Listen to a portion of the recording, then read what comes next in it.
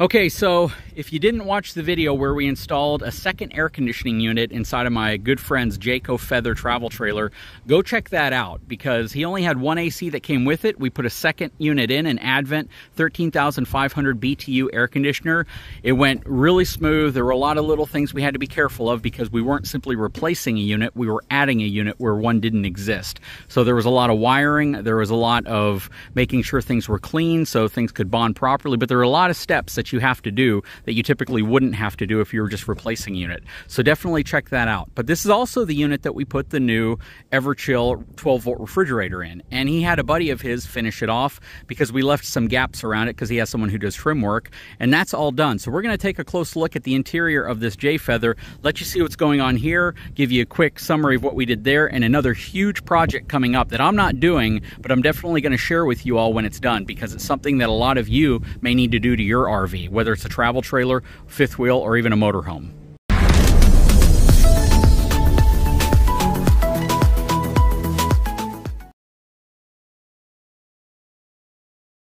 Okay, so while he had the RV out, I figured I would give you a follow-up on how the trim turned out. So he had a buddy of his who's a carpenter come around and trim out the refrigerator. You see how it's notched around the hinge over here. That looks really, really good. So are you happy with it? I love it. Yeah, he's pretty thrilled to now have a 12-volt fridge. This thing is huge compared to your old fridge, isn't it? Like, it seems like it... I know your old fridge is like 8 cubic foot or something like that, but this seems like it's significantly bigger than 10 cubic foot. This is huge compared to the fridge he had in here before. It looks really, really good. So yeah, this big project down. We knocked out this big project over here. Two really, really big projects. And if he were, if you're paying for this, and this wasn't sponsored content by my channel sponsor, etrailer.com, we're at about $3,000 worth of equipment alone, and probably another $1,000 plus $1,500 worth of installation. So I'm going to guesstimate after tax and everything, you're probably at about $4,500 to $5,000 deep so far with just fun stuff we've been able to do to your RV. And he's a super cool guy, so he definitely deserves it. He works his butt off, and these are some of the things that I can do for him with the channel, and it helps him have a better camping experience, which is what we're all looking for. He's got a big project coming up. So this is all of his countertops are thermofoil. If you ever really wondered what that is, when I say thermofoil, it's not a solid surface countertop in terms of one solid material. It's wood with a wrap around it. Check that out. And that wrap is peeling off on his specific RV. And part of that is because of where he stores it, right? It's stored out in a storage facility. A lot of humidity. That's a big one. That's what's going to break down the chemical glue or the bond between the two.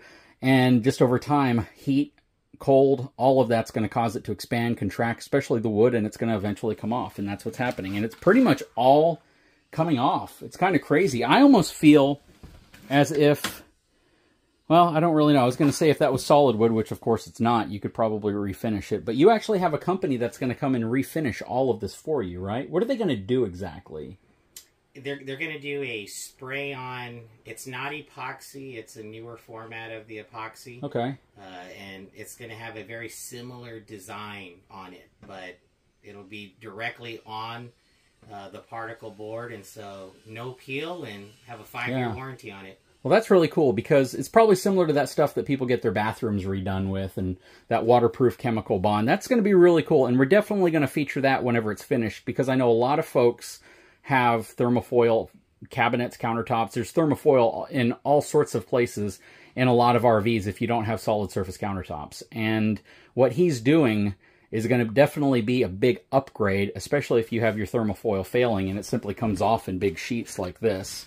And once he's done, this might be an upgrade other people are going to want to do. Do you already know the price of it, or do you mind sharing? No. It's to do the kitchen, to do our lift-up addition, and then we're going to do all of the bathroom countertops as well. It's going to be $750. $750. That's not bad at all. That is less than the materials if you wanted to do all this in granite, probably. The materials alone probably would have cost more.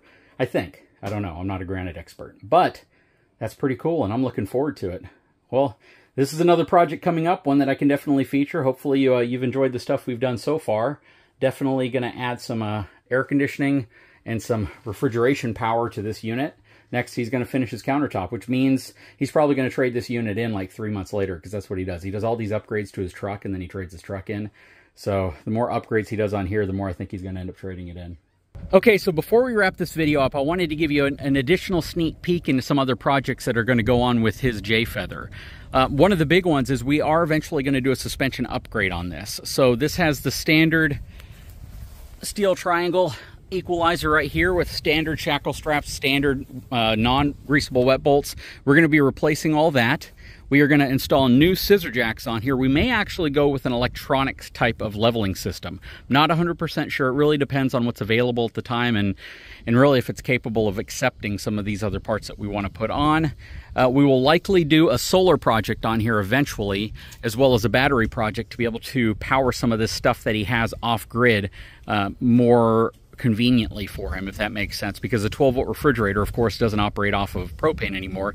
He has a Blue Yeti, the AC200, which will power his refrigerator for a good period of time.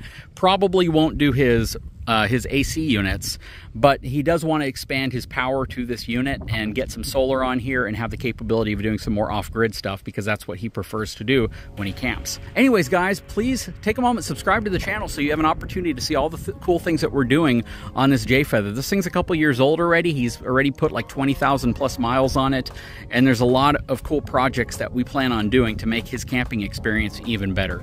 Again, guys, if you haven't had a chance, please take a moment, subscribe to the channel, give me a thumbs up, and we'll talk to you again very soon.